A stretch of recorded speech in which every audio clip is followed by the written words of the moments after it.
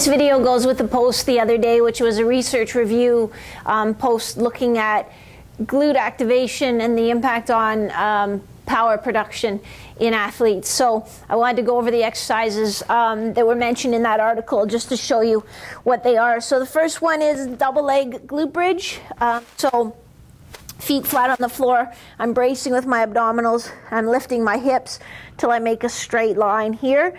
Everything comes up together, so I'm just hinging at my hips.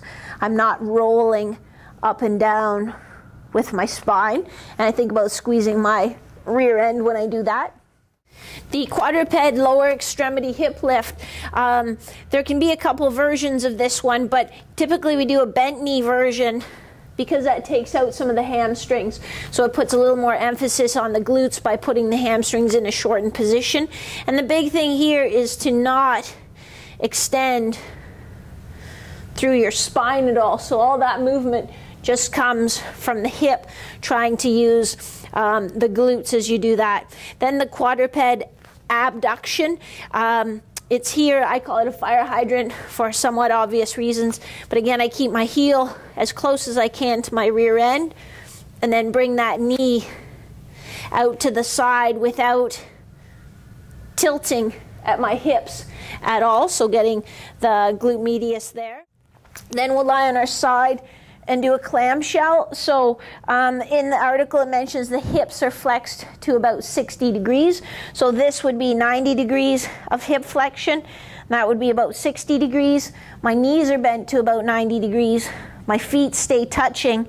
This hip does not roll backwards as I lift the top knee. From there we go into side lying abduction. Typically I'll have people point their toe down a little bit when they do this. They might like to turn their toe up and use a little more the front of their hips. So toe down, and again not letting the hips open up. Prone single leg extension. Sometimes we'll put a towel roll underneath the hips to do this one, in particular if someone's a little tight in the hip flexors. But it's just here, a little hip extension.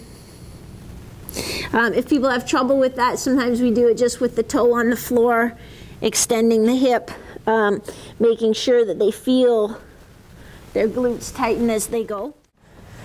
And the stability ball bilateral squat. So the ball is just in my lower back, and then I squat back. And again, as I come up, I think about squeezing my rear end, sitting my hips down and back slightly. So those are the exercises that were put together in a dynamic warm-up circuit, one set of 10 repetitions of each exercise, and the research study showed that this improved power production in athletes as measured in a counter movement vertical jump. So those might be some great exercises to add to your dynamic warm-up before practice or games. This is Maria from GoalieTrainingPro.com, where my mission is to help 10,000 goalies win more games with fewer injuries, even if you don't have the natural ability or genetic gifts of your competitors.